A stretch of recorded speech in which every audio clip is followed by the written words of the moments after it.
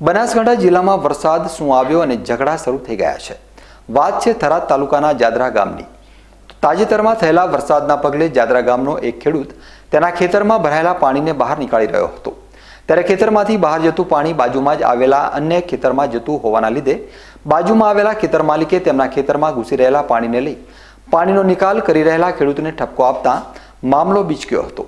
જેથી ઠપકો આપવા આવેલા 3 ખેડૂતો ઉશ્કેરાઈ જતા પાણીનો નિકાલ કરી રહેલા ખેડૂત ઉપર લોખંડની પાઇપ દ્વારા હુમલો કરી દેતા પાણીનો નિકાલ કરી રહેલા ખેડૂતને ગંભીર ઈજાઓ પહોંચી હતી।